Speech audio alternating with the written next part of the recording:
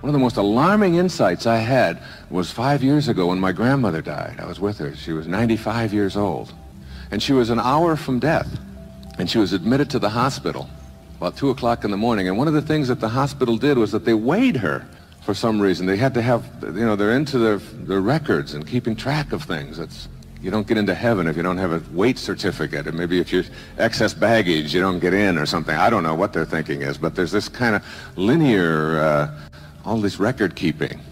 I always wonder about all the people who died before we had records, before we did that. You know, whatever happened to all of them? And so she weighed 133 pounds when she entered the hospital, and we all knew that she was very close. And then life passed from her body.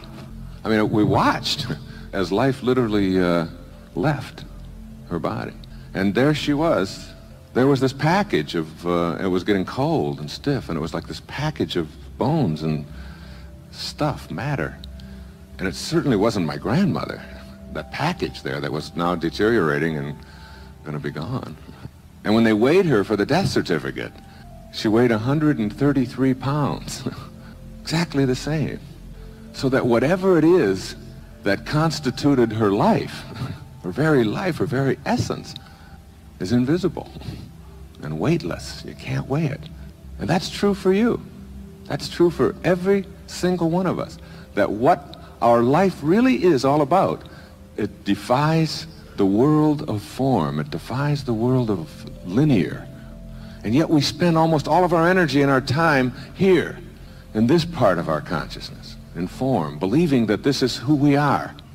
When you learn to go into your mind, when you learn that your mind is really a place that you can visit and exquisitely touch the face of God, you can remove the tension and stress and everything else that's troublesome in your life when you give yourself time to experience your true humanity. You know, John Quincy Adams sat in the White House. He was our 6th president, and he was the most spiritual man who ever sat there, I think. He was a man who rejected slavery while other people, including one of his best friends, Thomas Jefferson, practiced it.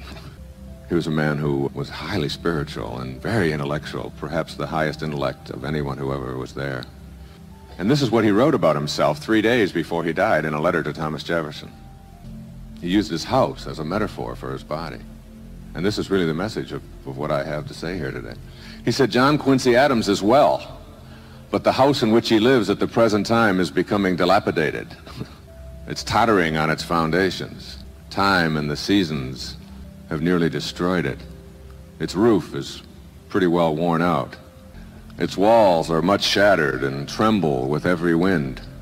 I think John Quincy Adams will have to move out of it soon. But he himself is quite well, thank you. That concept of understanding that universal intelligence that is a part of our consciousness is not just something for mystics and people to go in loincloths and contemplate in caves. It's for us. It's for every one of us in the practice of our daily lives, in whatever business we're in.